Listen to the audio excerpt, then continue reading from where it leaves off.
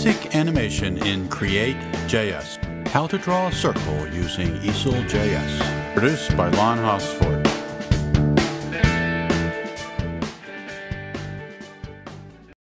This video uses Easel JS to draw a circle on the HTML5 canvas element. The fundamental concepts for drawing in Easel JS are covered in a previous video. The files and updated links used in this video are found in the video description. This is the finished HTML file for this tutorial displayed as a web page. The rectangle is the HTML5 canvas and the red circle is drawn using Easel JS. This is the index.html file found in the start folder and saved in the practice folder as index.html. This file is a basic shell for using CreateJS and the details are covered in a previous video. We want to draw a red circle in a shape and display that on the Easel JS stage. We need the begin fill, draw circle, and end fill methods from the Easel JS graphics class. To start, we need a variable for the shape object. Make the scope the same as the stage object. And name it SunShape.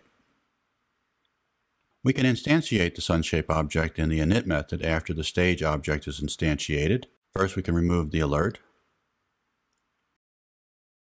the variable, equal to new operator, the CreateJS namespace, and the shape constructor.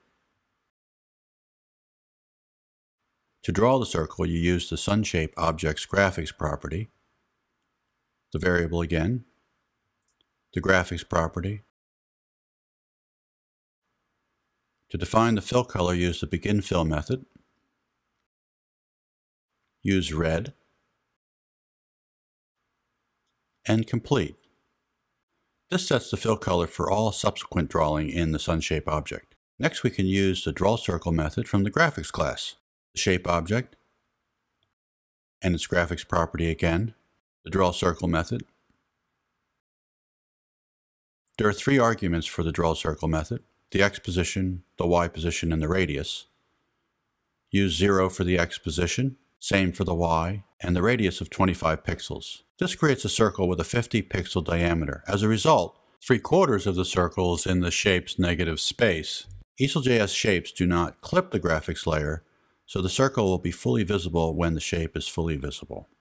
To prevent the fill from being applied to additional drawing, we use the end fill method. We do not have more drawing to do, but this is a good practice. Start with the shape object, its graphics object, the end fill method, and it has no arguments.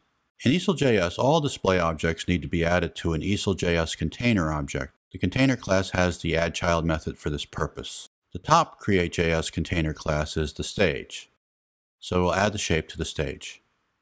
The addChild method, and the argument is our shape, and complete. By default, the x and y position is 0 in a container class like stage. Although the shape is now a child of the stage, we will not see it. We need to instruct the stage object to redraw itself.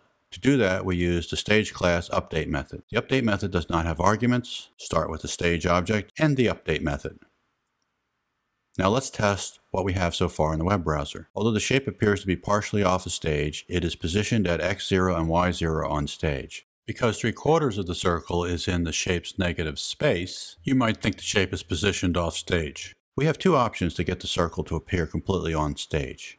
We can change the x and y values of the draw circle method to 25, or we can use the shape class x and y properties to move the shape, and that's what we will do. First, the name of the shape, the x property, set to 25, and the shape again, the y property, also 25. Refresh in the web browser. Now you see the entire contents of the shape. The shape is positioned at 25x and y on the stage. The circle is still at 0x and y within the shape. Try experimenting with different values for the draw circle method, the fill color, and the position of the shape. Thank you for watching.